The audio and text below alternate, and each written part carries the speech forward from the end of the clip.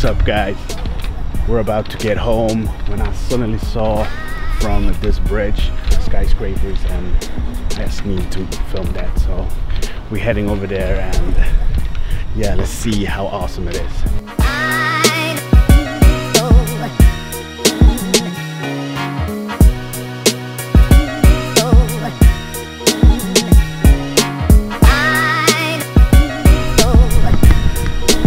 Okay, it's like I'm being on the top of a building, but I'm not. I'm just on a little hill here.